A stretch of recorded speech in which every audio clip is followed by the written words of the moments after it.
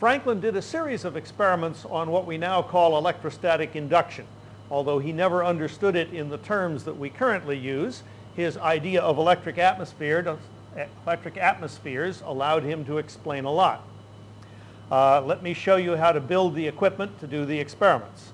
To look at this, we need to have the following materials: a tube, a piece of fur, a large foam cup, soft drink can, some Christmas tinsel, a pair of scissors, and some tape, either masking tape or other tape. First thing that we have to do is to mount the can on top of the foam cup. I'll do that with a strip of tape over the top of it. Now we have to take the tinsel and make a spray of tinsel. I'm going to simply double the tinsel, double it again, twist the ends together a bit, and put a piece of tape on them.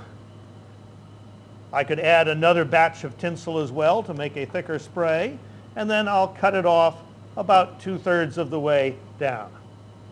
Now I'll simply mount that with the tape on the end of the can.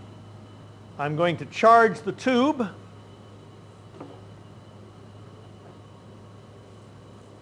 by rubbing it, keeping it a distance away from the can, and watch what happens as I approach the can but not get too close to it.